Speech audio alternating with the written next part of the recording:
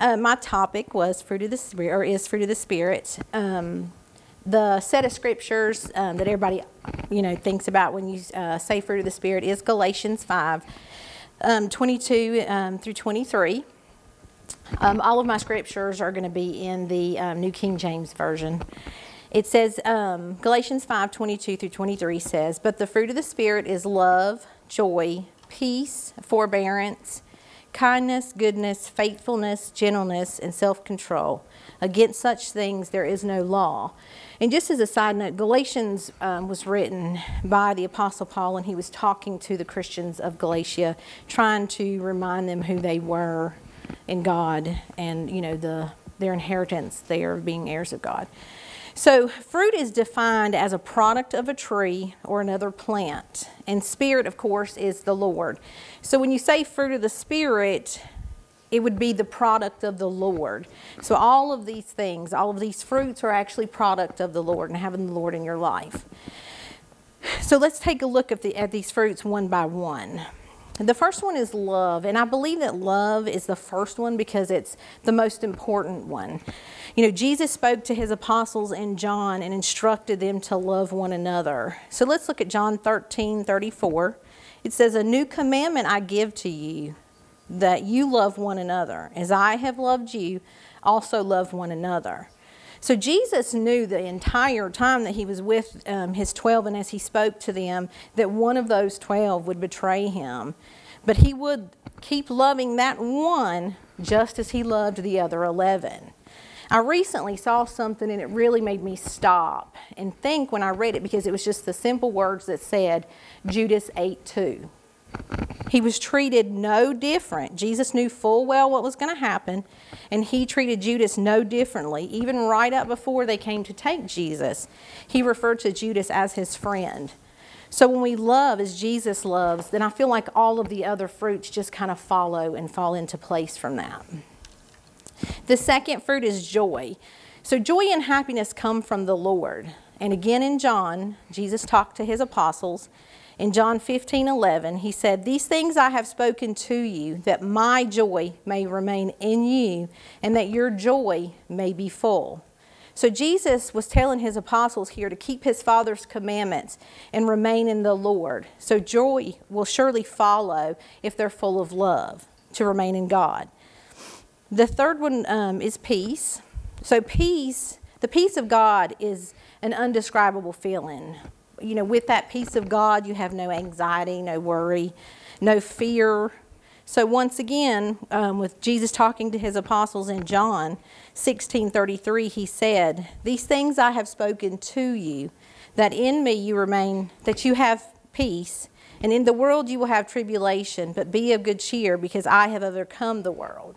So you see, in each of these, we're like seeing a theme here with these first few fruits. Jesus, he told the apostles numerous times to remain in the Lord, and these things will follow. Our next fruit is forbearance. So when you look up this word, it's defined as patience or tolerance. And I feel like, again, this plays off from the previous fruits, because if you're full of love, joy, and peace, then surely you will be full of patience and tolerance. I feel like Jesus was the ultimate embodiment of patience and tolerance. He knew what his outcome would be here on earth, but he still stayed with his Father, did as the Lord told him to do, and completed what he came to do for all of mankind. So Jesus really tolerated people mocking him and doubting him, but he still continued with his purpose. He never once gave up or decided, just forget about it. The next one is kindness. Jesus did show kindness to everyone, even prostitutes and tax collectors. He remained in the Lord and was again full of love and kindness, even when people questioned him like they did in Mark 2. Mark 2:17 says, "When Jesus heard it, he said to them, 'Those who are well have no need of a physician, but those who are sick. I did not come to call the righteous, but sinners to repentance.'" And Jesus had a way, the old saying, you kill him with kindness. He just had a way that anytime anybody was doubting him or questioning him, he was quick to give an answer, but he was still super kind with that answer. He gave the responses or answers that seemed to make people stop and think about what they had said and what they had asked him. So our next fruit is goodness. And we use that word good a great deal in our daily lives. Good morning, good afternoon, good day. And we kind of forget, because we use it so much, what that word means biblically. So goodness is defined basically as godliness. Goodness is only possible through God's grace and mercy. Psalm 23:6 says, "Surely goodness and mercy shall follow me all the days of my life, and I will dwell in the house of the Lord forever." So again, your remaining with the Lord is really dependent on these fruits. I mean, in all of these things that we're talking about, you're remaining in Christ and keeping the Father close to you. The next fruit that we have is faithfulness, and we all know what faith is. Hebrews 11:1 says, "Now faith is the substance of things hoped for and the evidence of things not seen." Faithfulness comes from trusting the Lord, being full of faith.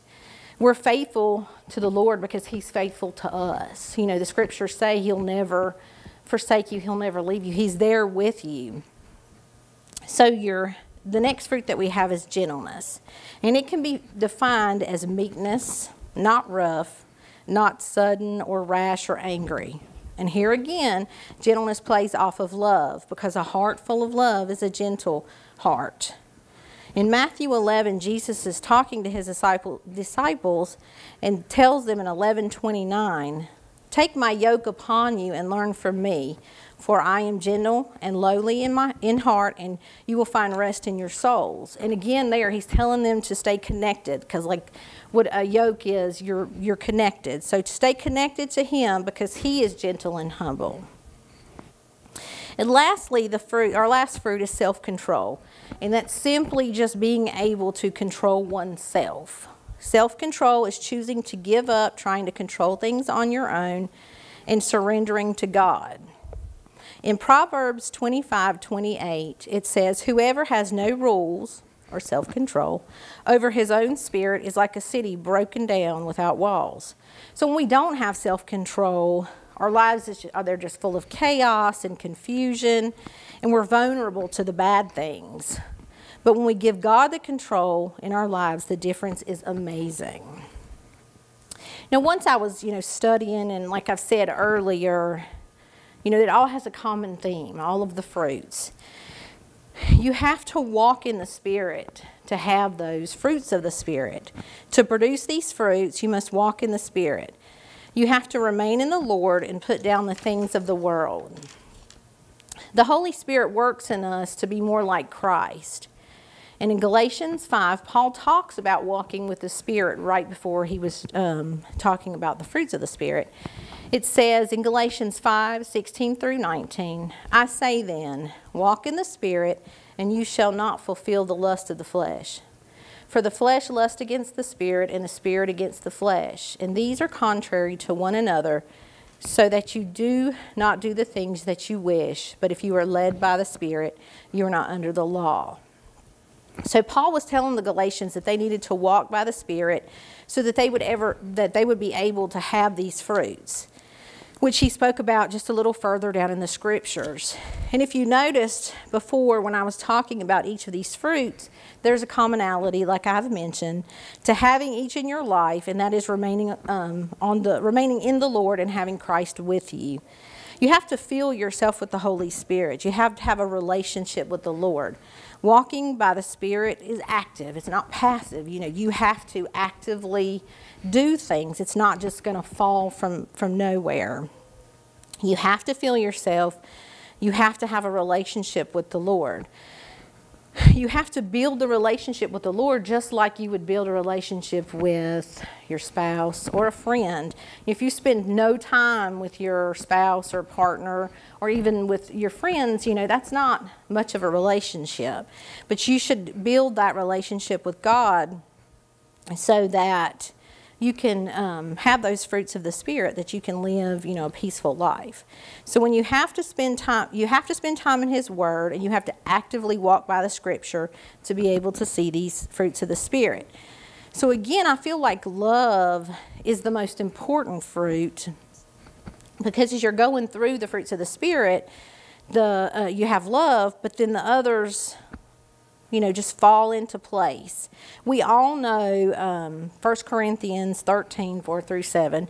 It says, love suffers long and is kind. Love does not envy. Love does not parade itself. It's not puffed up, does not behave rudely, does not seek its own, is not provoked, thinks no evil, does not rejoice in iniquity, but rejoices in truth, bears all things, believes all things, hopes all things, and endures all things. So most of the fruit, that's what love is, and God is love. So if we're in love, we're walking in love, we make that decision every day, everything else is going to fall right in behind it. So I'm a visual person, so I liked when Kenzie used the mustard seed, because I like to put a picture in my head. They always taught me in elementary school that was like the easiest way to remember something. So when I think about this, I think about a tree. So we're the base of the tree, all of us, or each person. Then trees can't grow and thrive without roots. So they need deep roots, to stay alive. So if we root ourselves in God and let Christ be those deep roots for us, then over time our branches are going to grow and they'll flourish, and we will start producing these fruits. And we start to see the fruits, of love, joy, and peace, and then forbearance and kindness and goodness. And we see the faithfulness and gentleness and self-control, and we'll see that every single day. And it will become a second nature, because, no one's perfect. You're going to struggle every day, sometimes multiple times a day. But it's important to know that you continue to walk with the Spirit even when you stumble, so that you can see these fruits of the Spirit produce. So when I was praying and studying and just kind of figuring out, I guess what God wanted me, minus the study part of it, I felt like He's telling me that I needed to testify and just kind of let you know that this is real. Before I came to this church, I was just a hot mess. I worried about everything. My kids, bills, my job. But, once, and it's a daily walk, and I'm still doing it, once you let God control your life and you turn yourself over to Him, I'm peaceful. Ask somebody that knew me, post 2016 and back versus now. I'm a totally different person. I think my husband even sees it. I hope my kids see it but it's unbelievable. You don't worry. You're not worrying. Those fruits of the Spirit are there, and, I'm peaceful. I don't worry about the world. I'm not focused on, what the devil is trying to do. And he will try to do, and he will continue to try to do. But you can't let it affect you. You have to walk with the Lord, keep Him close so that you can see those fruits of the Spirit. And that's all I got.